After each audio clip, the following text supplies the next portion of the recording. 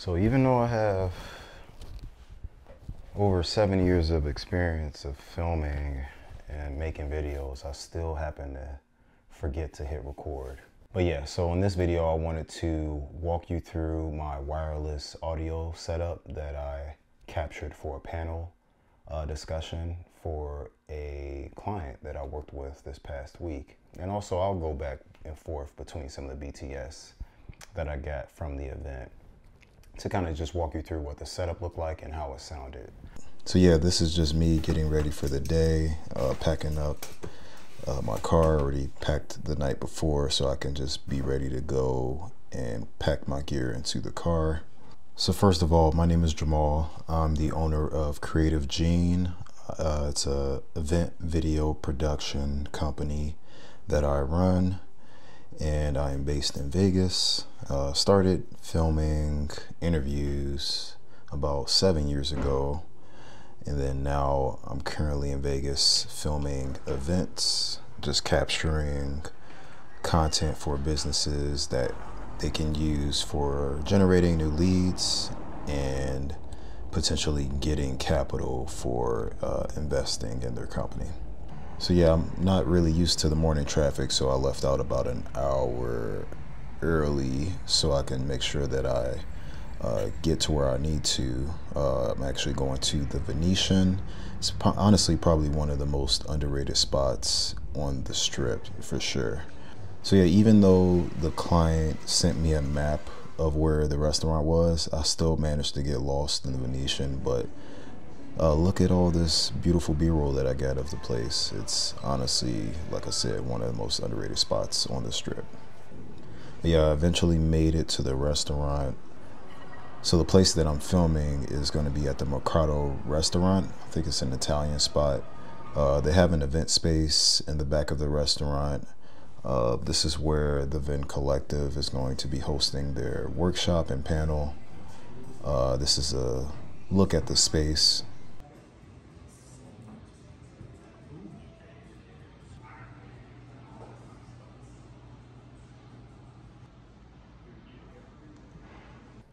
So it was at the Venetian. I was working with this client called the Venn Collective. They were hosting a workshop, and they had a couple of speakers talk about flow of working with different leaders in different industries, and essentially just helping this executive team get into a state of flow and improving their work output. So that's what the theme and what the client, the Venn Collective, is. That's something that they do for their business. They work with executive level, C-suite type of clients. But yeah, this is me setting up my camera. So I mostly shot handheld for this event. I put my camera on a gimbal to get more of like the event space and what it looked like and where I was shooting at. But yeah, I do like to shoot more handheld now since it's honestly easier on my body and I'm not carrying around that heavy gimbal a lot. But then also I can quickly navigate within the space with myself shooting handheld on a smaller rig. So yeah, it's just a lot easier for me to be able to quickly maneuver and get to the best shots within the space. I connected with the AV tech and I was able to do an audio test along with him so I can make sure that I'm actually getting the audio within the camera. So I bought some headphones so I can monitor their sound. But yeah, I used the Rode wireless Pro system. It's 32-bit float. The best thing that I like about 32-bit float is I don't really have to monitor it, so it's one less thing I need to do as someone that films by themselves and runs solo production for the most part. Sometimes I do contract out other creatives, photographers, videographers that I know in the Vegas area. If the budget allows with the client, I'll hire them on for those types of bigger projects. But yeah, I use the Rode Wireless Pro system to capture the audio from an audio board during this event. What I did was I have my mic here, so I plugged in my receiver into the camera. Usually for demonstration purposes, I actually record on the camera with the Rode wireless system, but this is for demonstration purposes. I'm actually recording on the Zoom F2. It's a field recorder. It's also 32-bit float, so I don't have to monitor this as well. This mic that I'm currently using, it's a lav mic, so you can hear it laved up right now. But yeah, for demonstration purposes, I'm going to kind of show you and cut between some BTS of what the setup looked like. So yeah, this is me doing a mic test, and you can kind of also hear the music going on as well. So this is the audio board I had to work with. I plugged in my Rode wireless mic using the 3.5 millimeter cable to the headphone adapter, which is a 1/4 inch. And I plugged that into the monitor out so I can get all the audio from the audio board, such as the mics and some of the music too. The audio tech was playing some music in between the speakers, so I can get all of that audio baked into the camera while I was recording. Yeah, I had the 1/4 inch here to, I don't know if you kind of see it. There we go. A 1/4 inch. I just plug this adapter into there, and then I plug this directly into the monitor out on the audio board, and then I plugged in the mic. I actually have the wind cover on here, which is covering up the input for the 3.5 millimeter jack, the mic jack. People call it that too. So yeah, I plugged that into that. So this is the flow of the audio flow, I guess. The signal flow is what most people would call it. So I had the mic recording the audio from the audio board. And in order to get the audio, I had to use this 3.5 millimeter cable, TRS. I don't know if TRRS works the same for capturing the audio from the audio board, but I would recommend just getting a TRS cable. And here is some footage of the mic being used by the panelist. Nobody talks about someone who hit peak performance for a moment, right? Nobody's like, MJ was the best player for one game, right? Like, he was the best player for decades.